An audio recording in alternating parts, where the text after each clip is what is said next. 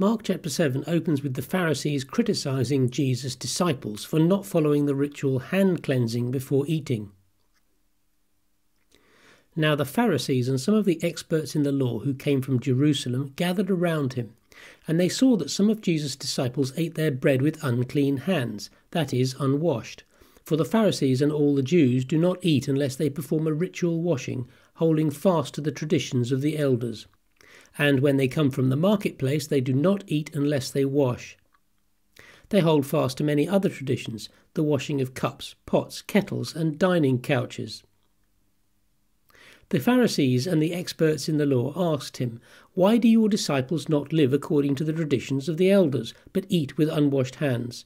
He said to them, "Isaiah prophesied correctly about you hypocrites, as it is written, 'This people honours me with their lips, but their heart is far from me. They worship me in vain, teaching as doctrine the commandments of men.' Having no regard for the commandments of God, you hold fast to human tradition." He also said to them, "You neatly reject the commandments of God in order to set up your traditions. For Moses said, 'Honour your father and mother, and whosoever insults his father or mother must be put to death.' But you say that if anyone tells his father or mother, 'Whatever help you would have received from me is korban,' that is a gift for God, then you no longer permit him to do anything for his father or mother.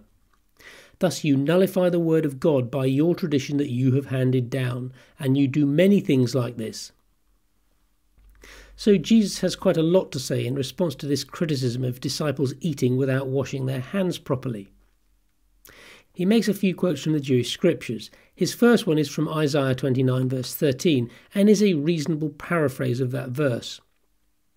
And also, unlike many New Testament quotes of the Jewish scriptures, it's not particularly taken out of context.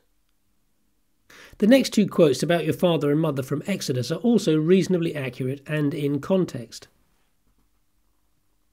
Jesus retorts that the law that the Pharisees are insisting on is human rather than divine, and moreover the Pharisees use this human system of laws to avoid following the true law of God. He gives this rather convoluted example where the true law of God is you should honour your father and mother. He then accuses the Pharisees of abusing the korban system. Korban is a system of sacrifice or dedication of resources to God. Once something is pronounced korban, it should be reserved for the use of God or the temple system, and it should not be used by anybody else. It appears that people were neglecting their needy parents and other dependents, and when asked for support, they would say that the items being requested were korban and therefore couldn't be given.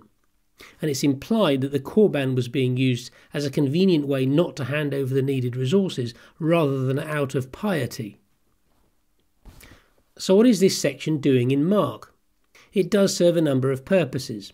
It establishes Jesus' adherence to the true law of God rather than to man's laws, and that man's laws are a distortion of God's laws. It serves to demonize the Pharisees, particularly as Jesus says, "And you do many things like this." In other words, this is only one example of many. Then, as the chapter goes on, Jesus continues the theme of observing the spirit of the law rather than the letter of human interpretation of the law. Verse 14. Then he called the crowd again and said to them, "Listen to me, everybody, and understand. There is nothing outside of a person that can defile him by going into him. Rather, it is what comes out of a person that defiles him." Now when Jesus had left the crowd and entered the house, his disciples asked him about the parable. He said to them, "Are you so foolish? Don't you understand that whatever goes into a person from outside cannot defile him? For it does not enter his heart but his stomach, and then goes out into the sewer. This means all foods are clean." He said, "What comes out of a person defiles him. For from within, out of the human heart, come evil ideas, sexual immorality, theft, murder, adultery, greed, evil, deceit, debauchery, envy, slander, pride and folly. All these evils come from within and defile a person." Strong words and a bit of philosophy as well. Perhaps a little real divine inspiration might have made him say out of the human brain comes evil ideas, but that was common currency at the time. It's quite a good list of sins too. Evil ideas, sexual immorality, theft, murder, adultery, greed, evil, deceit, debauchery, envy, slander, pride and folly. Not quite aligning with the 7 deadly sins, and in this case there are 12 sins. but it's a good list. It's not quite clear what Jesus means by sexual immorality, since he also cites adultery. If he was taking a leaf out of Paul's book, he would have been referring to homosexuality, but we don't have any evidence that he was aware of Paul. His mention of pride is perhaps a little ironic, considering the next pericope. Verse 24, after Jesus left there, he went to the region of Tyre. When he went into a house, he did not want anyone to know, but he was not able to escape notice. Instead, a woman whose young daughter had an unclean spirit immediately heard about him and came and fell at his feet. The woman was a Greek, of Syrophoenician origin. She asked him to cast the demon out of her daughter. He said to her, "Let the children be satisfied first, for it is not right to take the children's bread and throw it to the dogs." She answered, "Yes, Lord, but even the dogs under the table eat the children's crumbs." Then he said to her, "Because you said this, you may go. The demon has left your daughter." She went home and found the child lying on the bed and the demon gone. This section starts on familiar territory. Jesus tries for privacy, but he's noticed, and this woman arrives, who Mark tells us was a Greek, that is, a Gentile, underlining it by giving her a Syrophoenician origin. By the children, Jesus means the children of Israel. The idea being that Jesus came from the Jews, and then he gets quite rude, saying it's not right to take the children's bread and throw it to the dogs. At which she retorts, "Even the dogs under the table eat the children's crumbs." Jesus likes this answer and does what she asks. Incidentally, this is the only miracle in Mark that's performed by remote control, where Jesus is not present to do the miraculous deed. Anyway, the purpose of this section of Mark isn't entirely clear.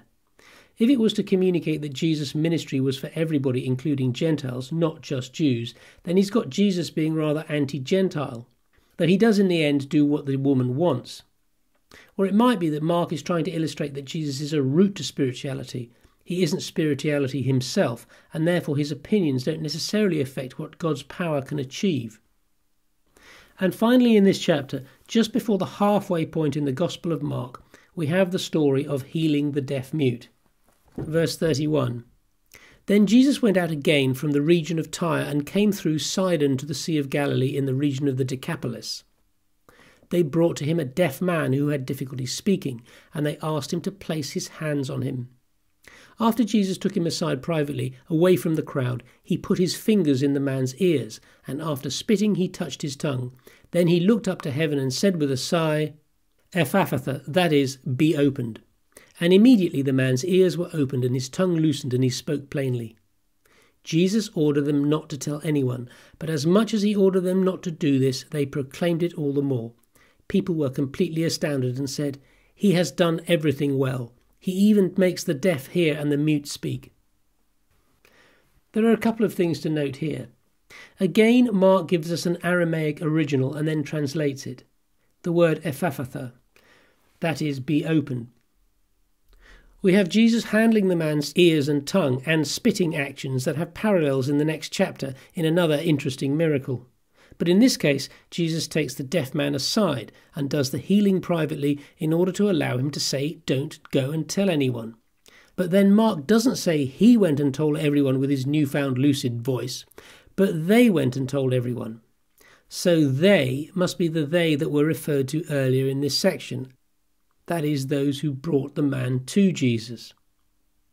It is possibly significant that it occurs here in the middle of the Gospel where a deaf-mute is cured, and it may coincide with a relaxation of Mark's secrecy narrative, as we'll see in chapter 8.